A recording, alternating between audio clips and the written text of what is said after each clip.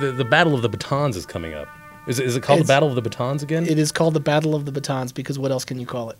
So it's this thing that was carried over from the previous incarnation of the musical club. We reckon we haven't had one of these in Colorado Springs for about 20 years. It was the symphony, the Colorado Springs Symphony, the thing that used to exist here, right, for music people. Mm-hmm.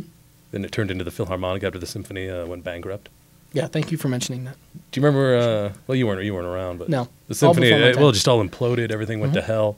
You know, then the Philharmonic, rose like some sort of phoenix from the ashes. Exactly. Some great tenacity was at work for that. So it's wonderful. And now, out of that very grave buried with the symphony, the Battle of the Batons is being resurrected. Right. What was the thought process behind doing that? Well, we were looking. We had a space in the schedule for this year, and we were looking for just the right fit. And we had an awful lot of serious programming, and we had an opportunity to do something really farcical and funny, and to feature some of those people who are leading the community. So we're taking the pinnacles of our society, the paragons of our community, and we're giving them a conductor's baton, and almost no training at all. It's interesting, asking them to go conduct the orchestra. And it's wonderful. It's a wonderful idea. You mentioned the kind of paragons or the scions of the community, and right. I don't remember getting an invitation. Yeah, we must have lost the address. It was weird, right? Yeah, I mean, yeah. You think of who's the most powerful person, the motive voice behind Colorado Springs. And invariably, the response is Mr. Craig Richardson. Invariably. Well, next year. And yet, yeah. Figure it out next year. Yeah. So what? We have this video of one of these things from like 1989, I think, and it's the craziest damn thing I think I've ever seen. It is classic, and it's just heaven sent, because we didn't know this video was out there until we got it from Miss Vicki Diamond, who was the host back in 1989? It was 1989, yeah. Yeah, 1989. Vicki was the host, and she happened to have this on VHS in the back of her collection and handed it off to us. It's fantastic. Good evening, ladies and gentlemen, and welcome to the Battle of the Batons. I think each of us at one time or another has sat in a seat here in the Pikes Peak Center watching the conductor majestically lift his baton to and fro in splendid performance. And as he concludes his performance, we've looked at the person next to us and commented, "I can't believe he gets paid for that. Why, a trained chimpanzee could do that. Why, I could do that in my sleep." Well, tonight, 8 individuals from various sectors of our community are going to be given the opportunity to do just that.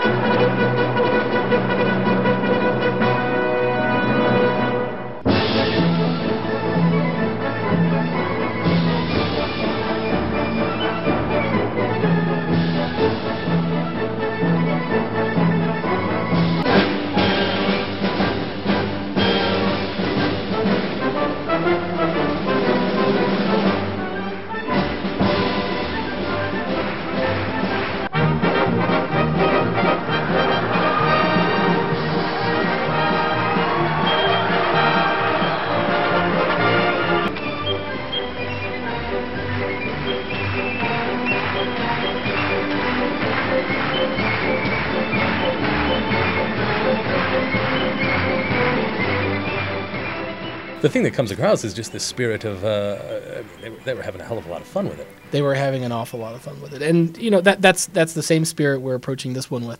And I think our celebrity conductors are bringing to it something really special this year. So we're excited. Do you think people will? I mean, there was a lot of steam that kind of was behind that 1989 one. I mean, do you think people can expect to see as uproarious and perhaps absurd spectacle as was that exemplified in 1989? Not perhaps absurd. The most absurd thing you've seen all year, I think, is what you can expect. It is. We've got is it 9 celebrity conductors all lined up for this, and they're doing masterworks. We've got Rossini's William Tell Overture. We've got Wagner's Ride of the Valkyries.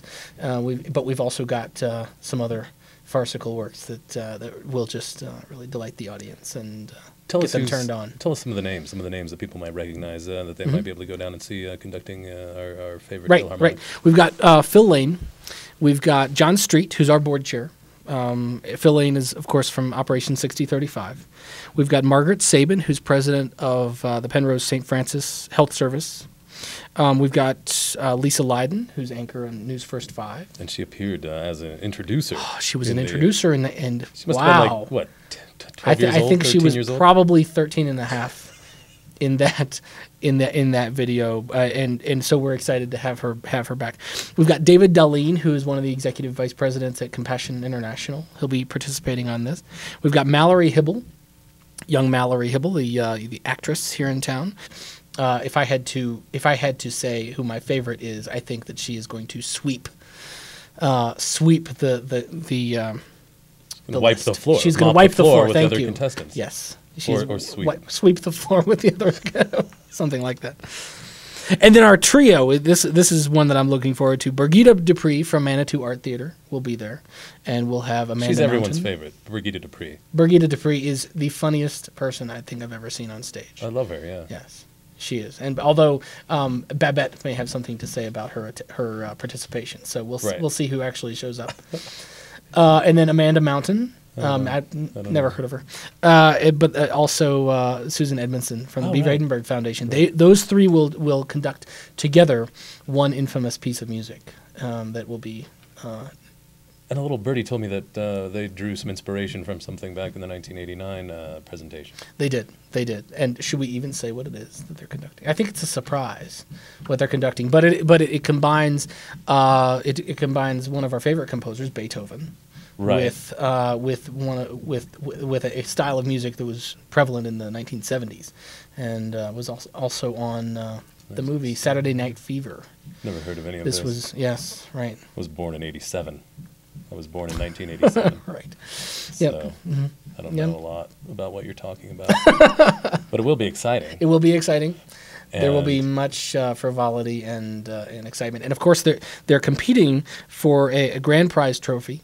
That was just I just received it from the vault a few days ago, and it's just as glorious as it ever was. And is this the same trophy? It's not the same trophy, but we'll consider it the same trophy for this purpose. We're dubbing it the Battle of the Batons Grand Prize Trophy. And it's just horrible, right? It's the most disgusting thing you've ever seen. It will block the view of anything else in your trophy chest.